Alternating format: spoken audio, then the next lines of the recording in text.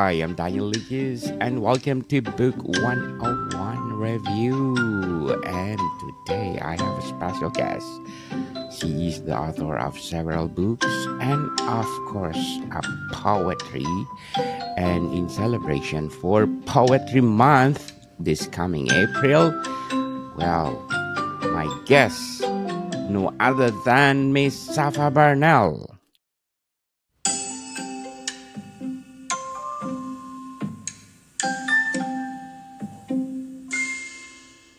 Hello, everybody. How are you doing this fine, albeit slightly groggy day? I hope everyone's having a fantastic weekend, and I hope you are ready to enjoy some amazing talk about poetry.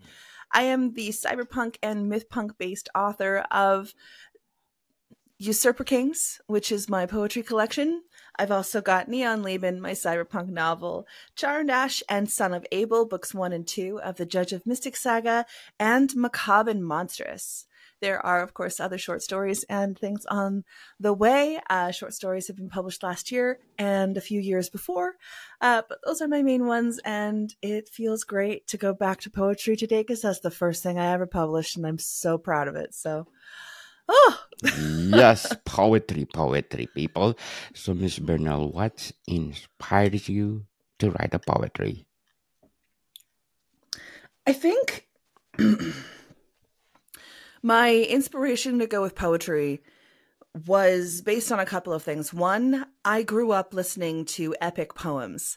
You know, my grandfather was a big lover of epic poetry, so I was this little kid sitting on his knee listening to him speak Beowulf in the Old Norse, because of course, he's Norwegian. And so he was trying to keep it alive. He was like, I'm going to keep this alive if I have to repeat this to a 7-year-old. But I loved it. That kind of beat your shield, rhythmic, epic poem about a very brutal but very honorable man. Beowulf is the hero, but he's also this force of nature until the end. I wouldn't say spoilers on something that's more than 1,000 years old. So, Beowulf does end up being an old man dying because he fights a dragon in the end. But he defeats the dragon, and passes things on. And it's just, those stories gripped me. The Iliad gripped me. Virgil's Aeneid gripped me. All of these things really held me firm. Keats, going into more modern poetry too, with Margaret Atwood and Christopher Levinson. And I fell in love with poetry. And while I was in university, I happened to have some excellent professors who also loved poetry, including one, just an incredible professor. She really instilled down how to condense a really big idea into something that can be disseminated through poetry, and taught of the heteroglossic nature of poetry, that you can have all of these different layers, all of these massive amounts of meanings that you can break down from very few and sometimes very simple words. If people understand the context, then it's like, boom, your world explodes in a good way, not in the apocalyptic way. But Yes. sometimes poetry makes you feel that way, though. Yes, especially if you internalize it. So, Miss Burnell, how do you overcome writer's block when crafting a poem? I go back to the themes and the subject of the poem itself. And I think, what textures, what images, what sensations am I trying to get across? So usually a poem for me is a search for meaning. It is about something. And I know that is the case for a lot of poets. There is some poetry that's been coming out, in recent times, which is not necessarily a search for meaning, but is its own form of psychoanalysis, or its sort of grip on self-love and different things. And, you do get the poems like William Carlos Williams' Red Wheelbarrow, where it's just about a wheelbarrow beside some chickens. And that's totally fine. That sort of modern push is totally fine. Mm. But for me personally, it's a search for meaning. And so I stop what I'm doing. I take a step back and I go, all 5 senses. What are they? What does this mean? When I'm writing a poem about, say, an orange, then what is it? As somebody who loves food and things like that, what is an orange? And you can like hold it in your hand and it's a little bit rough on the skin, and you can kind of like break the skin a little, and all of a sudden the oils from the orange peel and the smell will just start like wafting around, that beautiful citrus scent. And then what does that citrus scent make you think of? And the sunshine that's necessary to grow it. Maybe it reminds me of the oranges that we would eat all the time when I was doing work in West Africa, where they're green. They're not orange. They're green, going into a little bit of like yellow and things like that. And they're mottled and they almost look like they're unripe. But when you break them open, they're just beautiful. So like I try and go back to those images I'm trying to represent and what they mean. But I'm trying to think of, okay, what does it smell like? What does it sound like when you pull the peel off? What does it sound like when you separate out all of those sections of an orange? What does it taste like? What does it represent?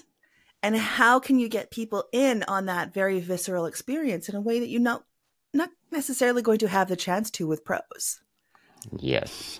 So, Miss Burnell, do you agree that there's no writer's block if you inspired of what you're doing? I think when it comes to writer's block, I think there are a couple of things.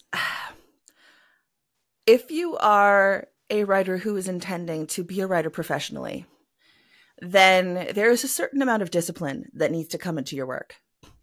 And this is not always going to be a fix-all for everything, but when you're training yourself over a period of time, taking months and months to train yourself and then years to train yourself to write every day, to get back into that mindset, to find your way back into that mindset, then writer's block is a little bit more elusive of a neighbor. It's still going to knock on your door once in a while, but it's not going to have nearly the amount of times in a week where it keeps knocking for a cup of sugar or, hey, do you want to go for coffee? I think too, for me personally, I have multiple projects. So when I kind of stall out on one project, I flip gears to another one of my projects. This is why I have 2 novel series that I'm working on right now, the Lieben Cycle and the Judge of Mystic Saga. And I'll flip gears and then work out something there. And then once I've been like, okay, I worked something out, I accomplished something, let's go back and tackle that thing that kind of scared me or that stopped me from, finishing it for some reason. And so one hand discipline, because this is an art, but it's also the craft of writing. And you can improve how you conduct yourself in a craft. Just with art, you could spend more time to learn how to do proper brushstrokes. This is especially important in something like Rosmaling, which is a Norse folk art that I do. And I started out by just painting giant C's and giant S's on the page. 4 hours. Because grandfather was like, no, you got to get your strokes down. I'm like, oh. Perfectly. But you can build that part of yourself so that when those moments of indecision come, you're able to kind of, 1, you could try and motor through. And 2, if that doesn't work, then you can take that step back, get yourself a cup of tea or coffee or whatever beverage that you prefer, and look at what you're doing. Why are you stopping yourself from continuing forward? Is it because this is uncomfortable for you? Is it because this is a scene that's fairly difficult? Is it because of indecision? You don't know where the scene is going to go? Do you need to go back and outline it? Do you need to go back and see what is needed? Do you need to go back and read something that you wrote before to connect those dots like pearls on a necklace? Is it a lot of the time what I see when I am mentoring authors is that their writer's block moments are actually moments of personal discomfort that they're not willing to necessarily share. And I don't want them to share anything that's too personal, so that's totally fine. But once they understand, oh, I don't want to write this scene because it reminds me of something that happened 2 years ago. And I didn't realize that was still bothering me. And somehow subconsciously, I wrote it into my book. Great. Do you need this scene? Can we remove it? Can you move on to something else? No, I'm going to write it. Okay. Sit down, knuckle down, put on whatever music or whatever silence that helps you. If you're somebody that usually listens to music while you work, try turning the music off and work in silence. Yes. If you're somebody who works with silence, try finding a piece of music, usually instrumental. Because I find that if you start adding a whole bunch of words to the music, although I do, my playlists are full of music with actual lyrics in them. But if you're struggling with the scene and then you put something on with lyrics, a lot of the time, some of those lyrics will kind of bleed through. So find something instrumental. Take a minute and then get back on that horse. Oh, yes, definitely. Do you follow specific poetic forms or do you prefer free verse, and why? Again, this is going to be one of those circumstances where you're going to be like,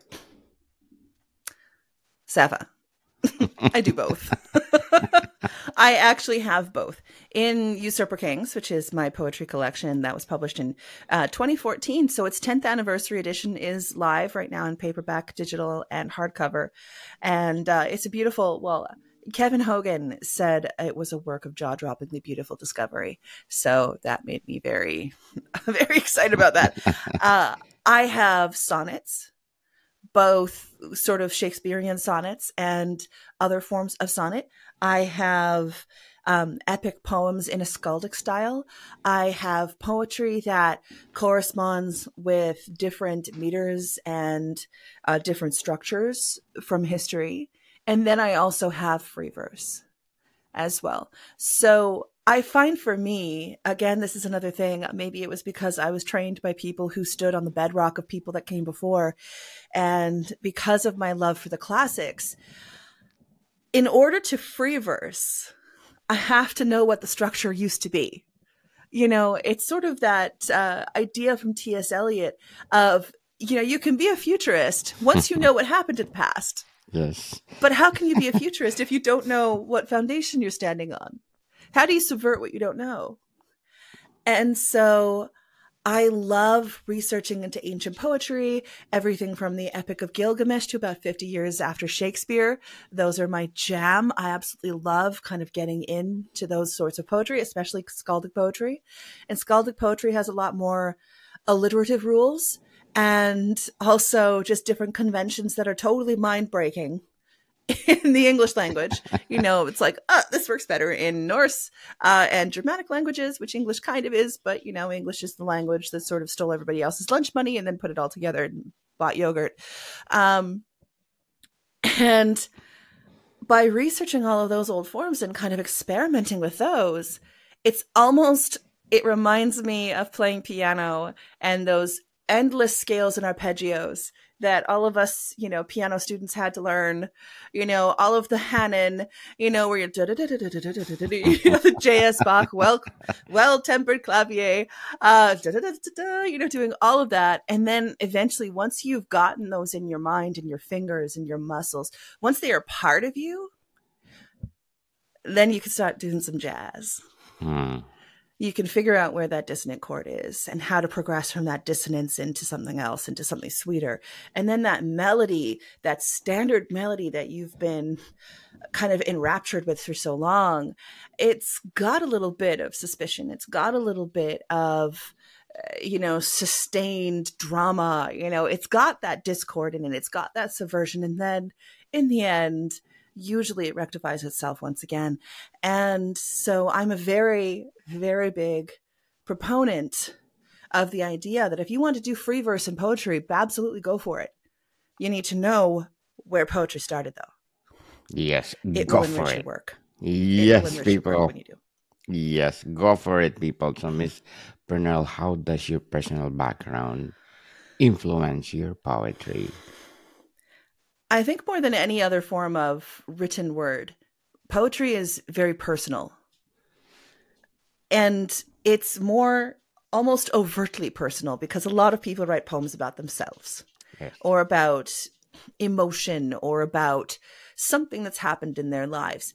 And yes, people write memoir and people write, biographies and things like that. But when it comes to poetry, we are tapping into the spirit, the emotion of a person. We are tapping into the subconscious and the creativity that just sort of meshes from the well within. And so it is almost, I would say almost, because there's always going to be people who are like, actually, this one wasn't, but almost always personal. Like, I think of the poetry collection Dearly by Margaret Atwood, which has a lot of poems.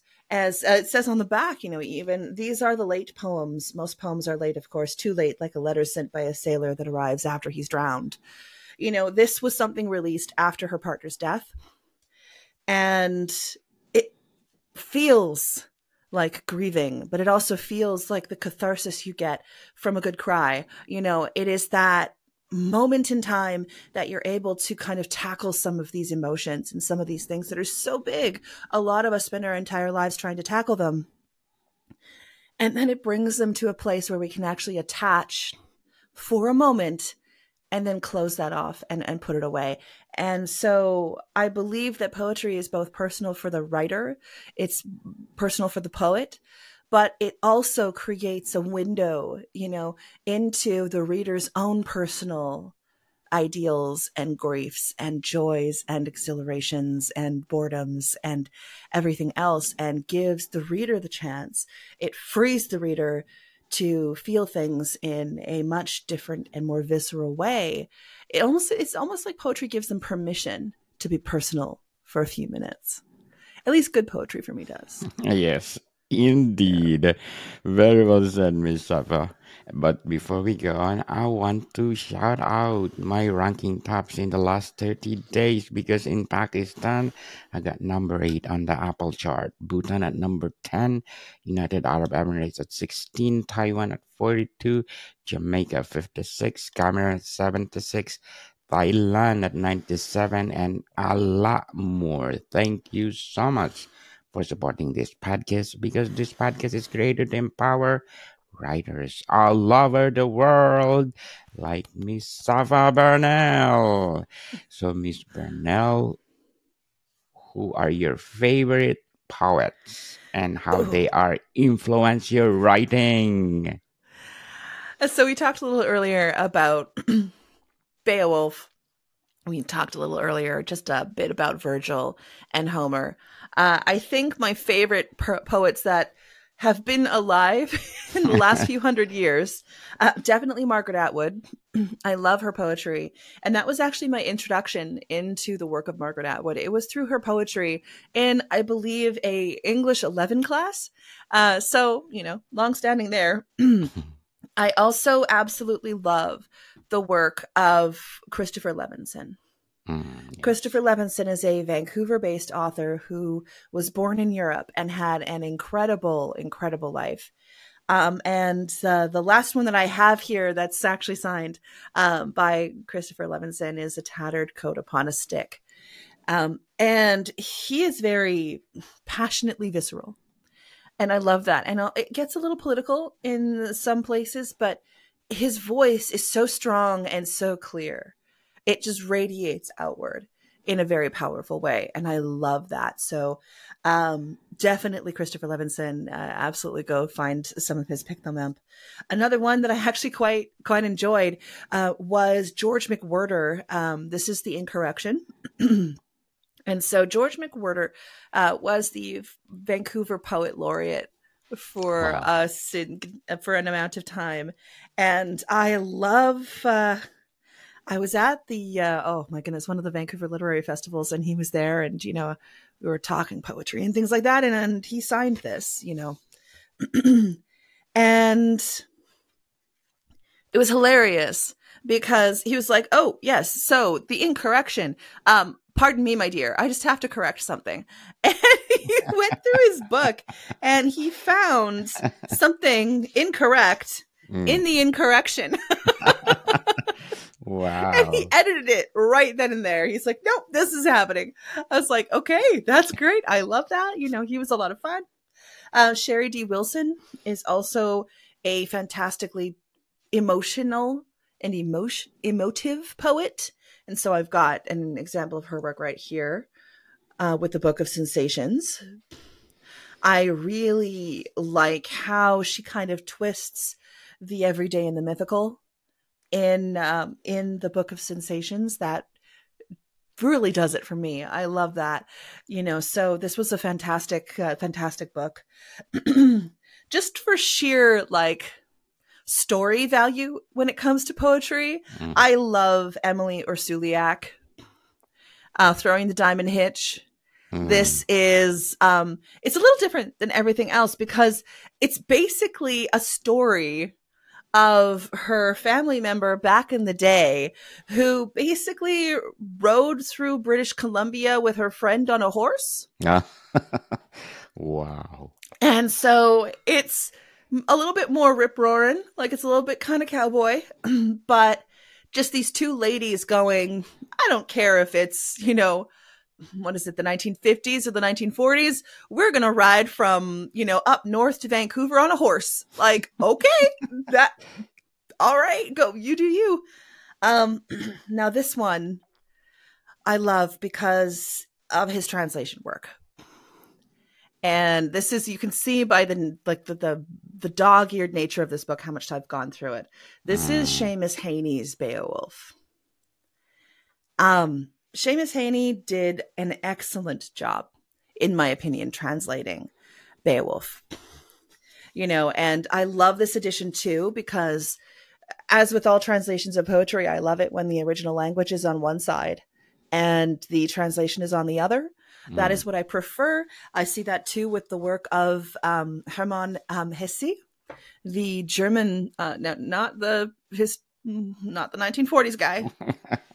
There's a poet from Germany who wrote Siddhartha, which is an incredible novel to read, and also wrote poetry, predating the whole thing. Just, I have to say, just because the last name is similar, it doesn't mean that there's a connection. But I love reading translations of good poetry, and I love having the original language on the other side. And of course, I say original language. Now, we know Beowulf was an oral poem. It was an oral tradition before it was ever written down. And it was written down by people who were celebrating Christianity, shall we say. And so they were looking at certain things through a very specific lens. But it remains one of the best works of poetry in the world. And Seamus Heaney did, in my opinion, the best job of bringing it to life for modern English readers. I absolutely love it. I have incredible amounts of notes that are in this thing. I have written papers on this for years. I love it. So I would say that those are a few of my favorites. A couple more modern guys that are publishing poetry right now. Peter Graup Vestergaard of Warning Light Calling. He does fantastic work. He's a Danish poet. He writes in Danish and in English. And he wrote Danish Nordvest and Warning Light Calling. And Danish Nordvest is actually in a dialect of Danish that is dying. And so I love what he's doing to kind of keep that dialect alive. And also Dr. Brad Hogue. And Dr. Brad Hogue, his most recent work was The Drake Equation, and it's science fiction and aliens Just and like natural phenomenon. Yeah. And poetry. It's wonderful. So The Drake Equation and Warning Light Calling are definitely two of my current favorites. So shout out to them. Yes, well said, Miss Burnell. But before we go on, I'm inviting you to listen to my other podcast, Movie 101 Review, and on my fourth season too. Please do listen to my latest episode. I interviewed one of the executive producer of Hope Studios because they are producing one of a kind movie called The Hopeful by Kyle Portbury, award-winning or Emmy Award winning director. So please do listen. Movie 101 on my fourth season too. So Miss Burnell, what themes do you find yourself returning to in your poetry? I love returning to, I mean, this is going to be no surprise. You and I have talked enough to know that I'm probably going to say this. I love returning to old myths.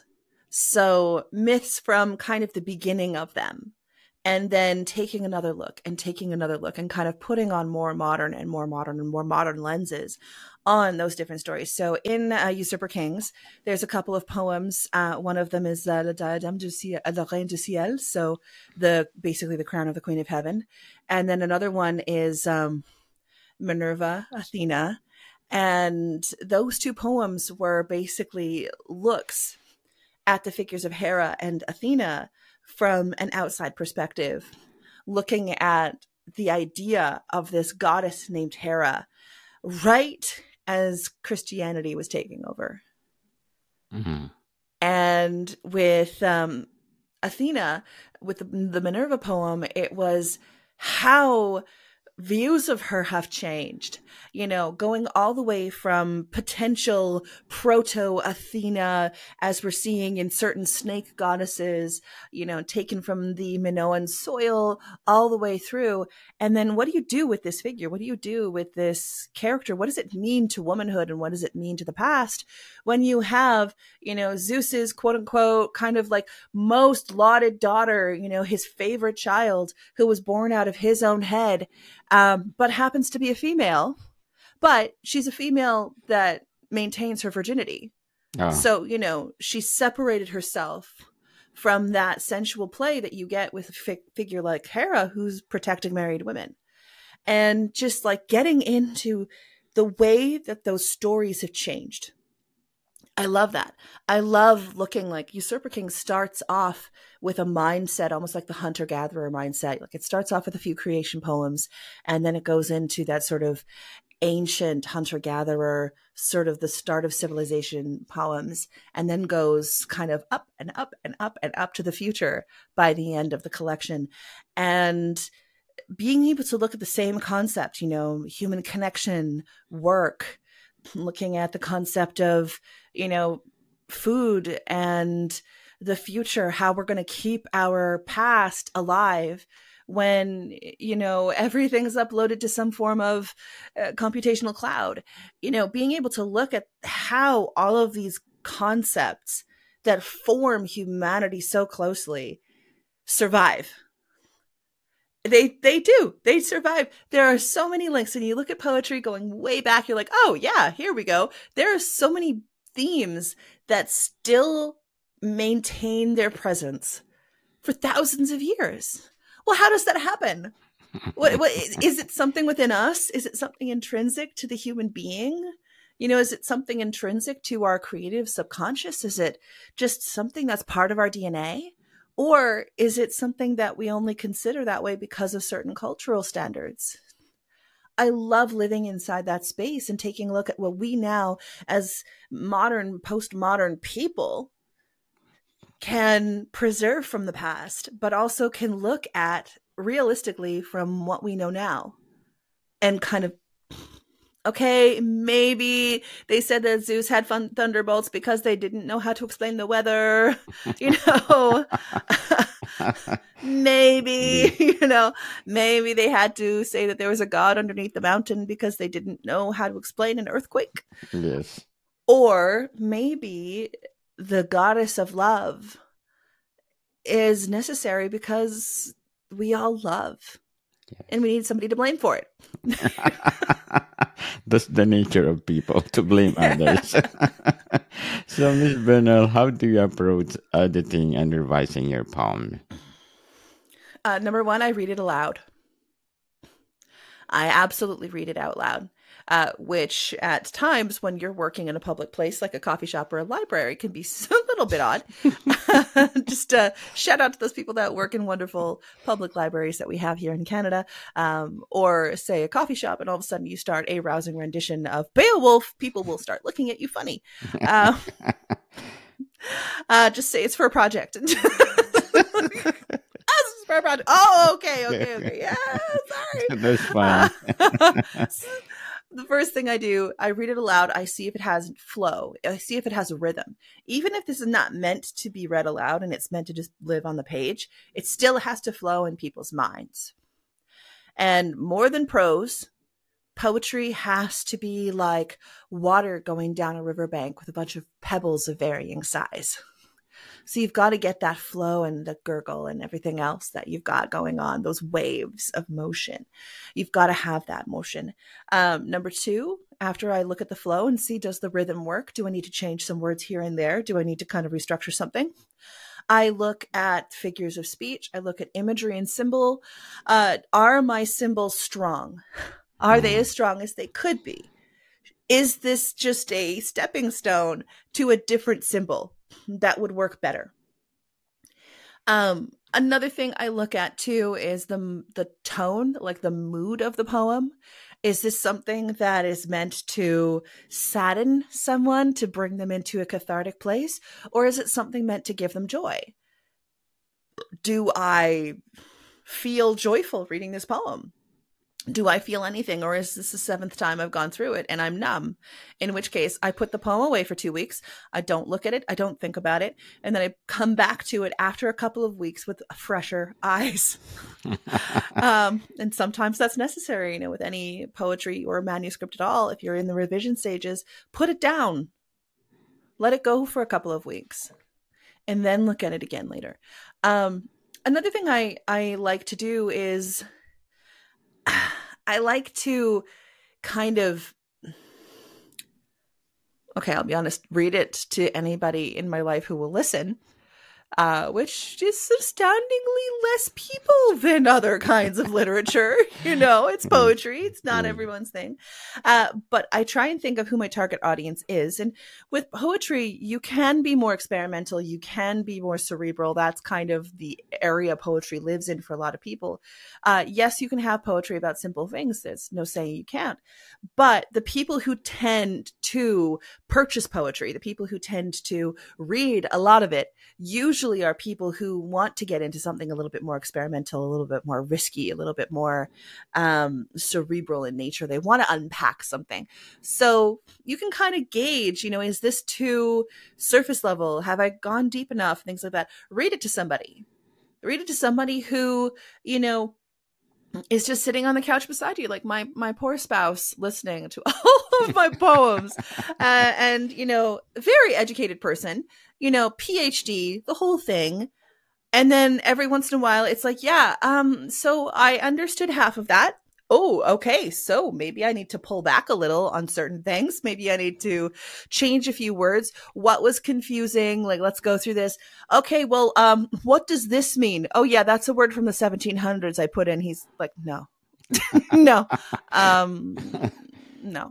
I'm like, okay, I'll take out the word from the 1700s and I'll put in its English common language equivalent, read it to somebody, see what they think, and don't be offended if they get something completely different, or if they don't get it, or, that kind of thing, because poetry kind of skims the line of cerebral and discoverable and completely out of luck.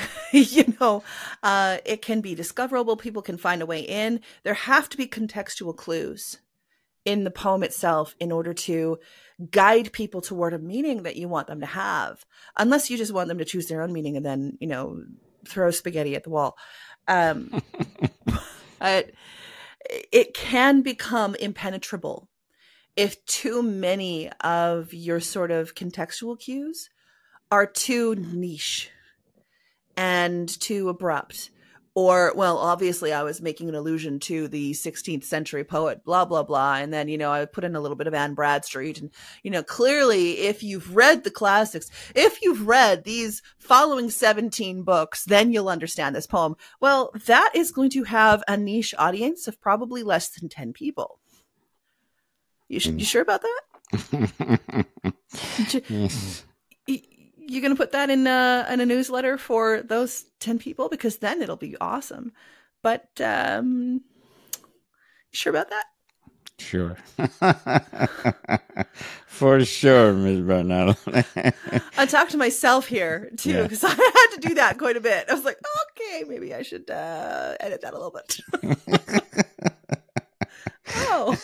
And that's a great inspiration when you're writing poetry. So at the end, Miss Burnell, can we read some of your favorite poems?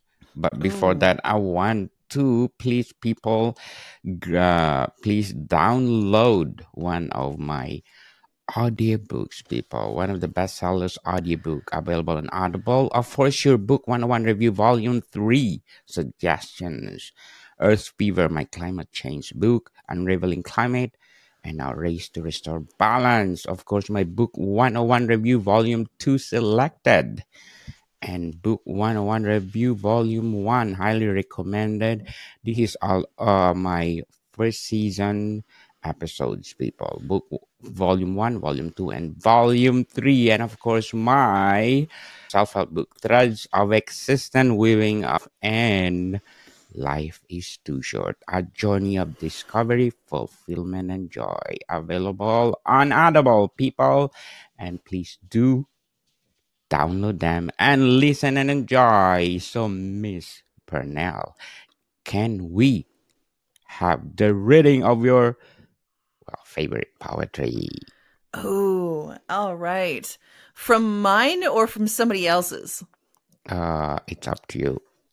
Okay, first thing I'm going to do is start with a small portion of Beowulf. Yes. I love it here. So again, blah, blah, blah, blah. For those of you who are listening and can see us, then I just waggle the book in your face. For those of you who cannot see us, I just waggle the book in your face. So this is from Seamus Heaney's Beowulf. And it is a part of the book where Hrothgar, the Thane, the ruler of the Danes, where they are, who has been losing warriors to Grendel, the monster, Grendel, for so long. Finally, Beowulf comes and he's like, I am here to solve your problems. I will defeat Grendel. I will take this monster away from you so you can survive. All of this is going on. There has been a little minor hubbub where one guy who's really jealous is all like, you're not that great. And everyone else around him is like, dude, do you know who that is? It's fucking Beowulf. Pardon my French.